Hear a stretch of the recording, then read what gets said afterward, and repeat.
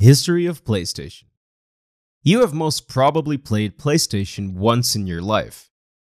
It is one of the most widely used and popular gaming consoles in the world, which made Sony the market leader in the gaming console space.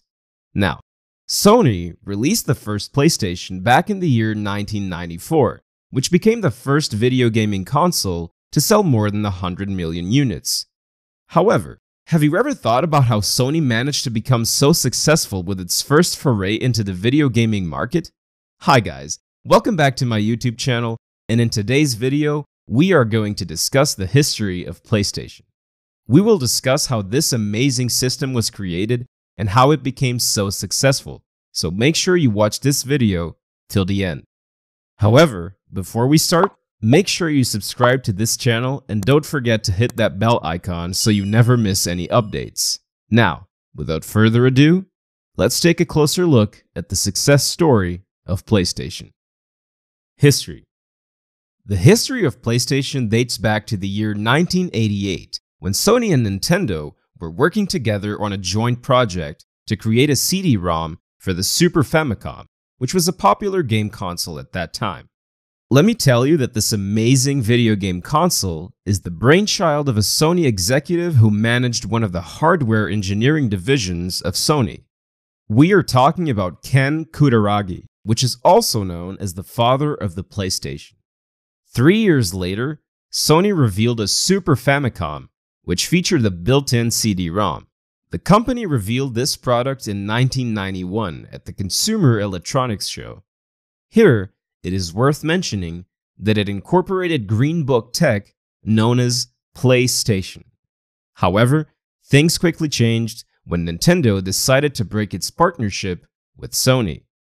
On the very next day after Sony revealed the new Super Famicom, Nintendo announced that it would now be working with Philips to complete the project. As a result, Norio Oga, who was president of Sony at that time, decided to create PlayStation, since he wanted to compete against Nintendo. He appointed Kutaragi to develop the PS project. We can surely say PlayStation is the result of a competition between two companies. During this whole time, Nintendo was offering Sony a non-gaming part in this project. However, Ken rejected the proposal, and the negotiations between both companies officially ended in May 1992. Later, Ken revealed a gaming system based on CD-ROM at a company meeting. This system involved playing games with 3D graphics. Although Oga was planning to terminate this project, Ken was able to convince him to complete the project by reminding him of the humiliation he had to suffer from their rival Nintendo. Here, you might want to note that most Sony executives opposed this project, and Ken even had to shift his team from the company's headquarters to Sony Music. Then, the CEO of Sony Music, Shigeru Maruyama, helped Ken to form Sony Computer Entertainment Incorporated, which was eventually established in November 1993.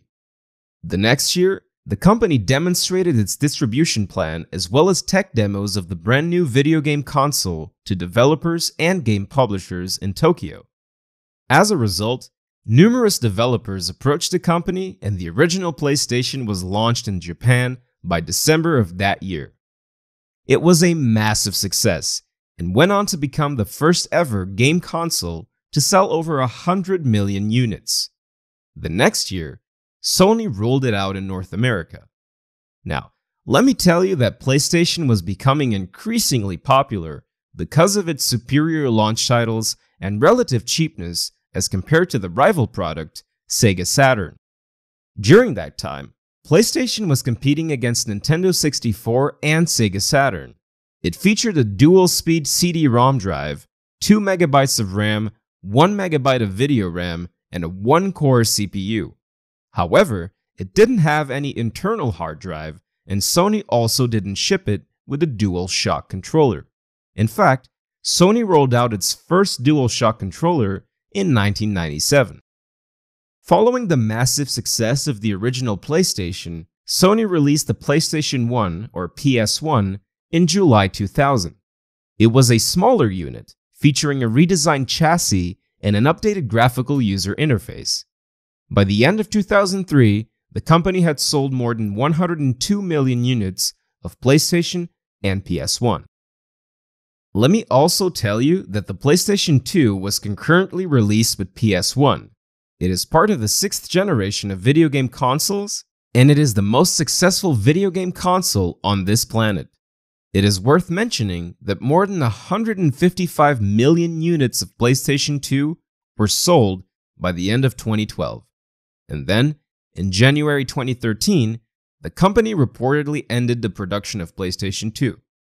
4 years after Sony launched PlayStation 2, it rolled out the PlayStation 2 slimline model in 2004. It was smaller, thinner, made less noise, and featured a built-in Ethernet port.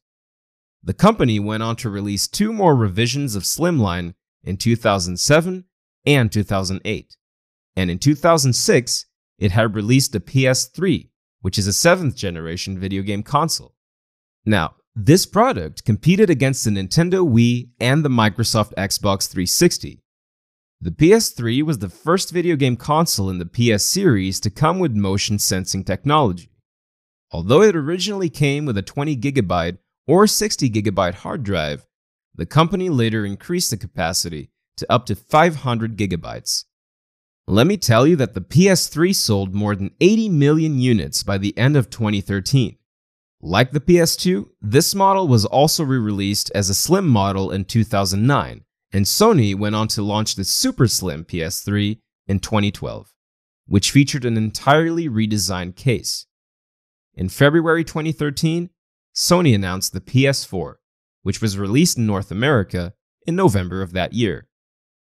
It was, again, a massive success since Sony sold 1 million units of the PS4 within the first day. This makes the PS4 the fastest selling console in a one-day period. This model came with the ability to upload as well as share gameplay clips.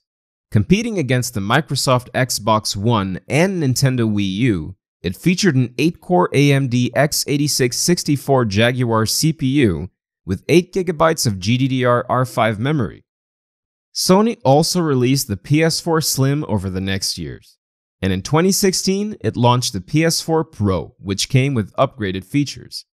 Last year, we saw the successful release of the newest PS5, which was released alongside Xbox Series X and Series S.